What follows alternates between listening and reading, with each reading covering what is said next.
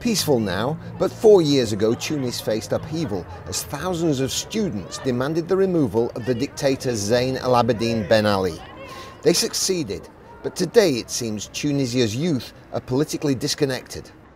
We don't really see them really engaged in political party or in civil society.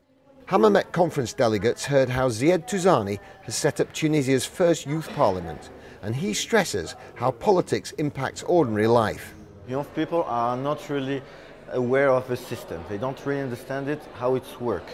And when they see garbage in front of their neighborhood, they don't make the link between the people that have been elected in the municipality and the garbage in front of their neighborhood.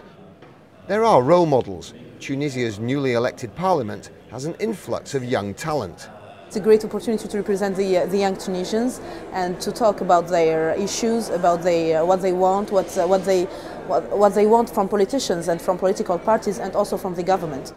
Among the Hammamet delegates, a British parliamentarian offering financial support to help fund the development of Tunisia's fledgling democratic institutions. We may want to help with parliamentary capacity building, how select committees work, how an independent research facility could be established for the use of parliamentarians that is beyond criticism, for example. Or it may be that the political parties in Britain would wish to form sister party relationships. But this is just the very, very beginning of an appraisal.